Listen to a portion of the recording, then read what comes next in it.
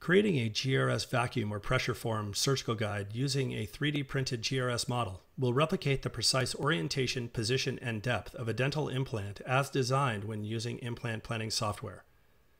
To begin, make sure the printed GRS surgical model has been properly trimmed and that all implant cylinders or holes printed in the model are free from debris. Utilize a dental probe to validate that the bottom of the hole can be reached. If any distortion or hindrance is noted, utilize a 2.35 millimeter or 3/32 drill to open the cylinder to the correct diameter. This can be accomplished by either rotating the drill bit by hand or using a lab handpiece with light pressure on a very low speed.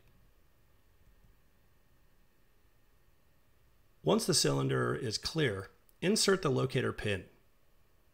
If the locator pin shaft is too long for a specific application and requires adjustment to maximize surgical access, simply remove the locator pin from the model and cut the shaft using a separating disc.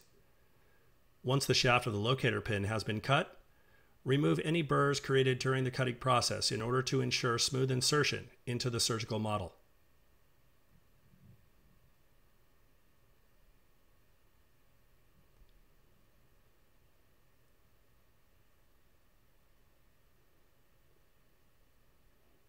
Once the shaft length adjustment has been completed, place the GRS surgical ring on top of the locator pin, paying special attention that the internal retention features on the surgical ring are positioned to engage the locator pin. It's critical that the internal retention features of the surgical ring are in this position and firmly rest on the circular platform of the locator pin. By design, placing the internal retention features in this position will provide the retention necessary to secure the drill sleeves during surgery. Once the GRS surgical ring is affixed on the locator pin, simply place the protection cap on top of the surgical ring, then reinsert the assembly into the GRS surgical model.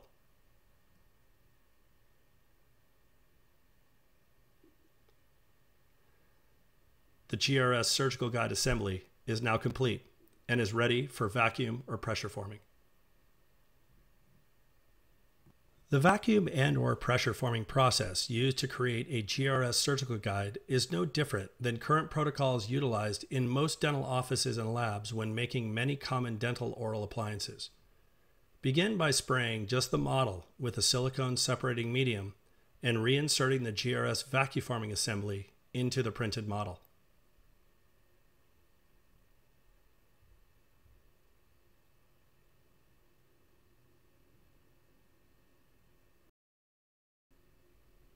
Then, simply affix a 1.5 millimeter to 3 millimeter plastic sheet into the heating element platform in either a vacuum or pressure forming machine and allow the plastic to heat for the recommended time.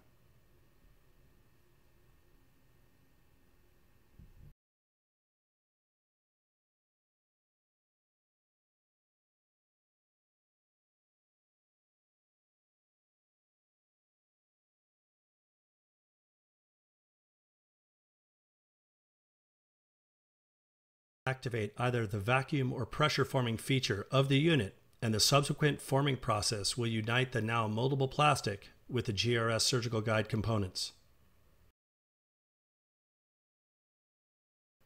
Once the process has been completed and removed from the unit,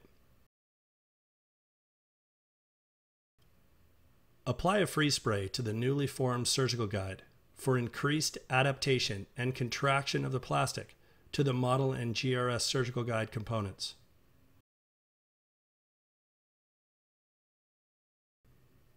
The rough surgical guide is now ready to be trimmed.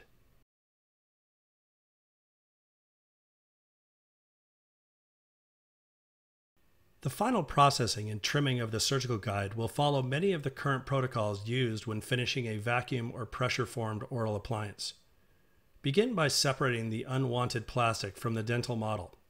By following a predetermined line around the model, usually a few millimeters below the free gingival margin in a partially edentulous case, or established by anatomic landmarks in a patient that is fully edentulous, the surgical guide quickly begins to take shape.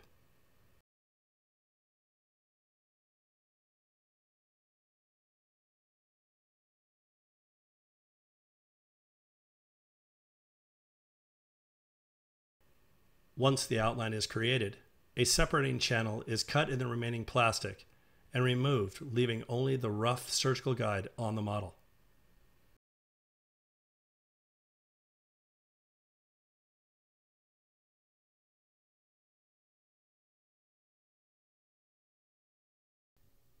Now, by using a fluted or carbide lab burr, remove the excess plastic material that covers the protection cap. The protection cap is a single-use item, so much of the protection cap will be consumed during this process. Once completed, there should be no plastic covering the protection cap.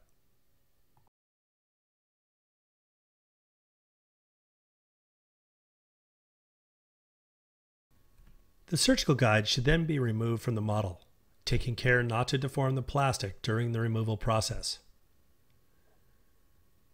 The locator pin should be removed at this time from either the surgical guide or surgical model in order to gain access to the protection cap.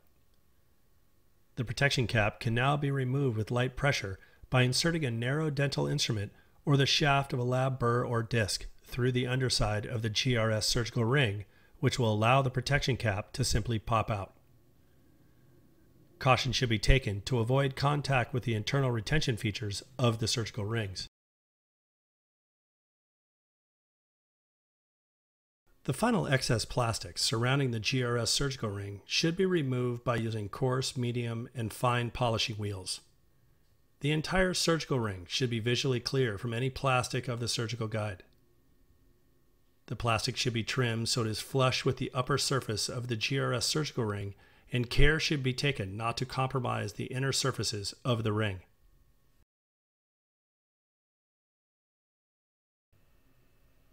The surgical guide should then be removed from the model, taking care not to deform the plastic during the removal process.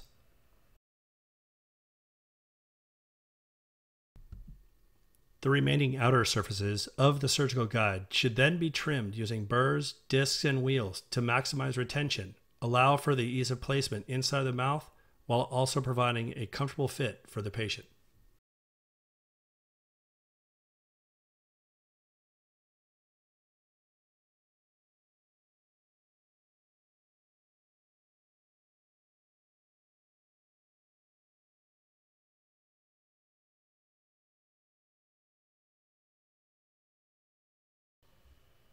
Once the GRS surgical guide has been completely finished, place the guide back on the model to confirm fit and function. Then, remove the surgical guide and liberally wet the entire surgical guide with water and place back on the model.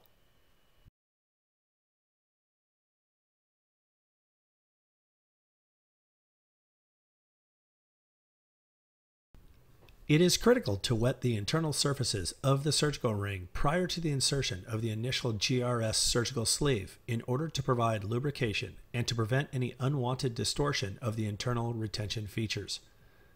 By wetting all surfaces, this will simulate a surgical environment and will provide essential information regarding the fit and function of the GRS surgical guide and overall GRS surgical system. The initial insertion and removal of the drill sleeve usually requires more force, so it is critical to wet all surfaces of each surgical ring in the surgical guide and insert and remove a test drill sleeve 2 to 3 times to ensure proper retention.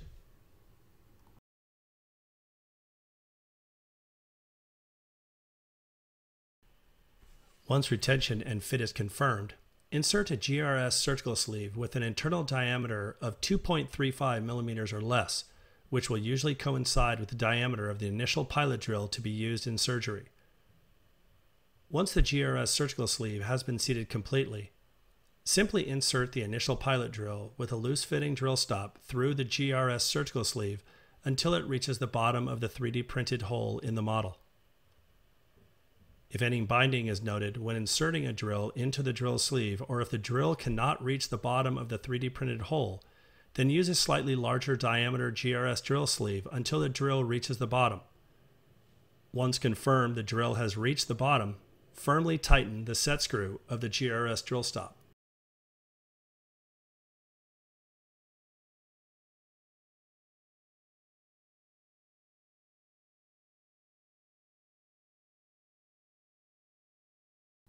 Now, Remove the drill with the affixed drill stop from the model and place into the GRS depth gauge with the drill stop secured within the drill stop channel.